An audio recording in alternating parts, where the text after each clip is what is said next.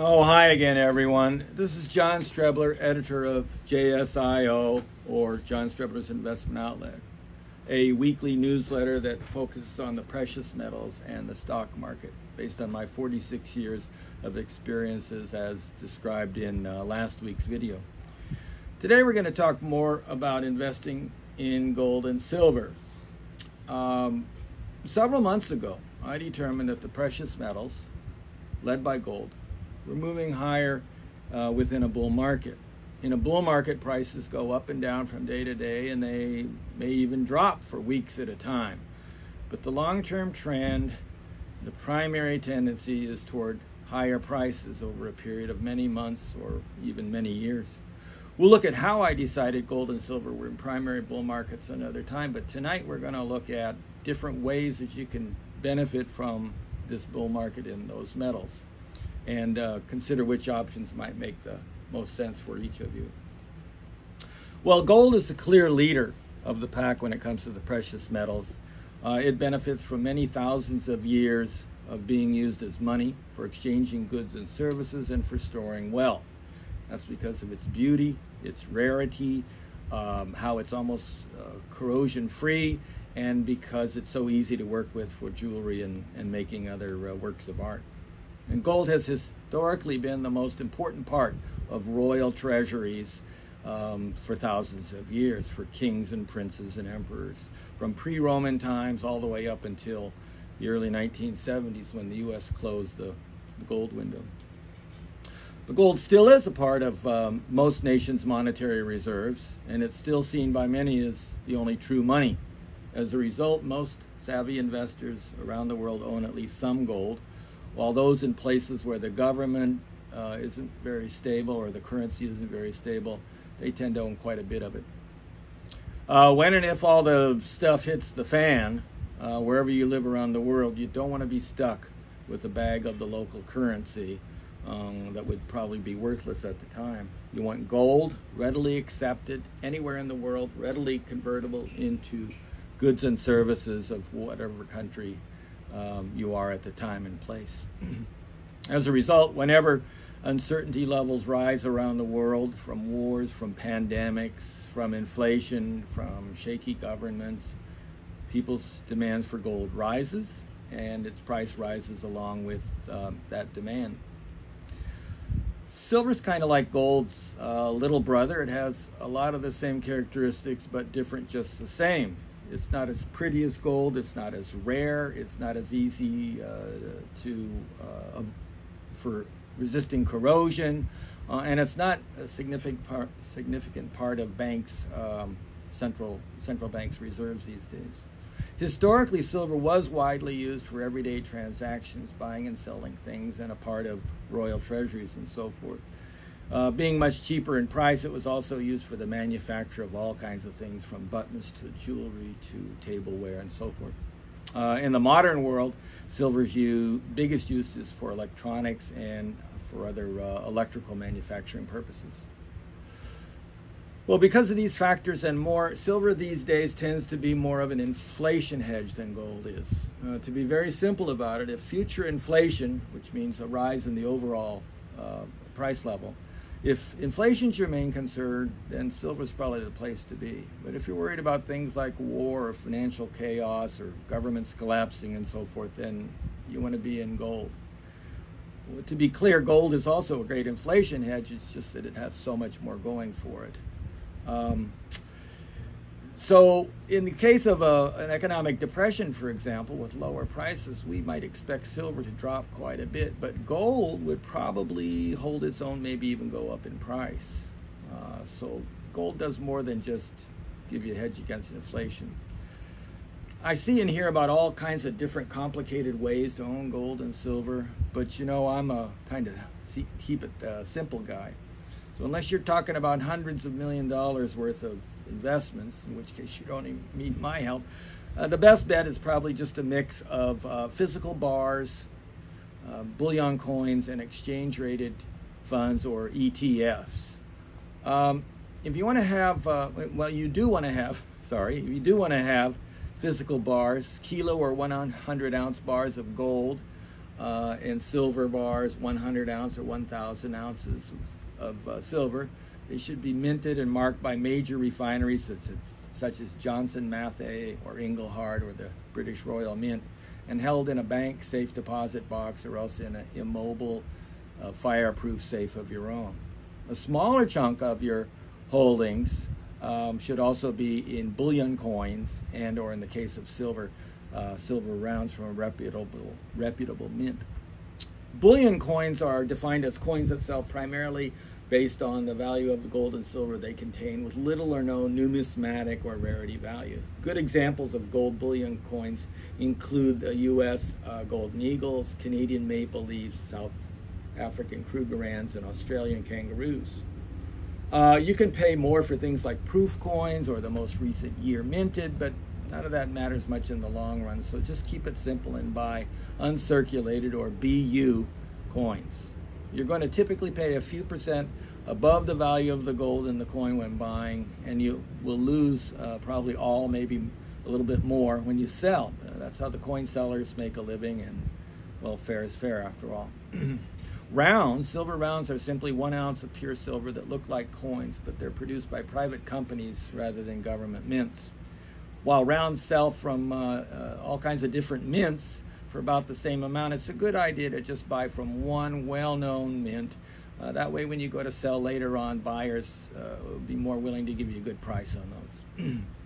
For the most part, it's too expensive and too cumbersome to buy and sell bullion bars and coins and rounds back and forth on a regular basis. That's why exchange-traded funds, or ETFs, such as GLD and SLV, or in the case of platinum, PLAT, are so handy. 1 share of GLD represents 1/10 of an ounce of gold. 1 share of SLV represents an ounce of silver. You buy and sell them just like any stock, which these days means you're probably not going to pay any commission. Just call your broker, go online, or use your mobile app, buy or sell in a matter of a few seconds or minutes. You'll notice that those ETFs, the price on those is a little bit different than the price for physical gold and silver. That's due to their management fees and some other factors. But unless you're dealing in gargantuan amounts of metals, the price they charge for buying and holding your gold and silver are reasonable, and they're just a great way to benefit from higher metals prices. I'm going to shut this thing off for a second, the teleprompter, and show you a chart.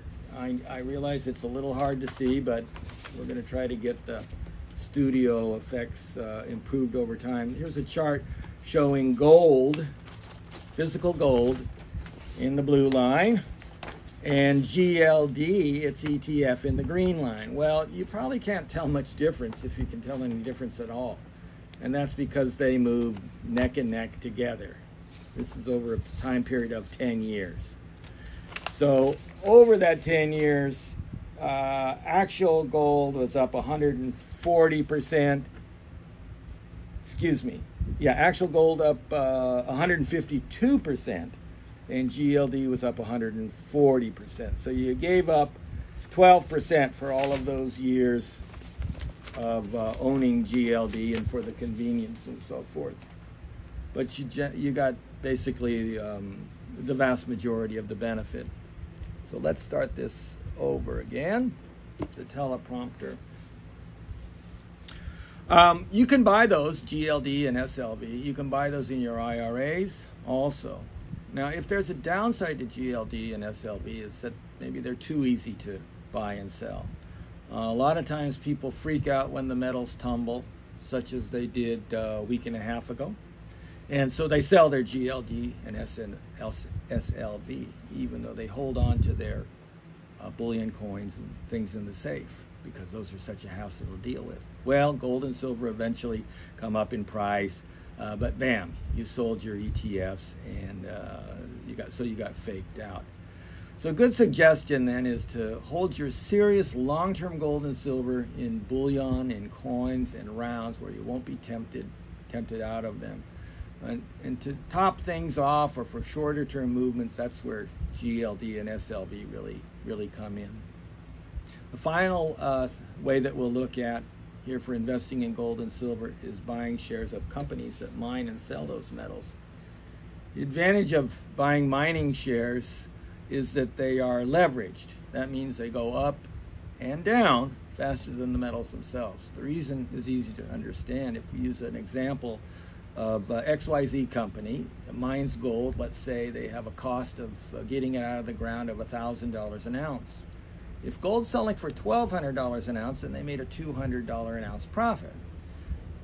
So if gold goes from $1,200 to $1,500, now their profit goes from $200 an ounce to $500 an ounce. That's a 150% increase in profit, even though the price of gold only went up 25%.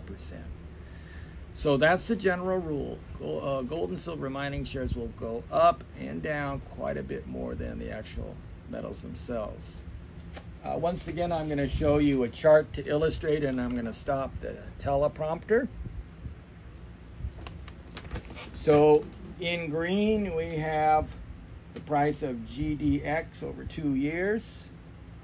GDX is an ETF that invests in gold and silver mining shares, and you buy it just like any other stock or ETF. Over the last 2 years, gold was up 59%, the blue line, but GDX was up 112%, almost doubled over the last 2 years. I've got to remind you once again, that same characteristic works on the downside. But when you buy GDX, you're basically getting a basket of gold and silver mining companies.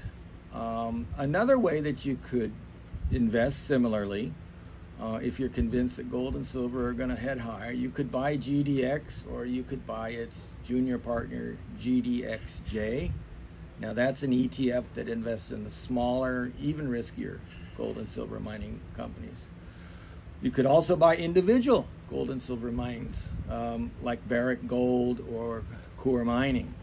And you could buy a mutual fund that invests in the precious metals stocks. I own USAA's fund. It's a great mutual fund, focuses on buying gold and silver mining companies. It's professionally managed. So to sum it up, I think that all of these options have a place in most investors' portfolios. Bullion bars and bullion coins, ETFs of gold and silver like GLD and silver, and mining shares through one of the many possible investment vehicles, some of which we've considered. What the right mix is for you, something for you to figure out as you can consider your investment objectives, your feelings about risk, and as you learn more about the different choices. My newsletter, JSIO, deals with all these issues on a regular basis. A $1 trial payment gives you a month's worth of weekly editions of JSIO. So if you do want to learn more about investing in gold and silver and these options, send $1 to me via PayPal with jstrebler52@gmail.com as the payee. Next week, I think we'll look at how we know the gold and silver are in bull markets, and maybe even look at how high we might expect them to go. Thanks for your attention. Hope to see you next week.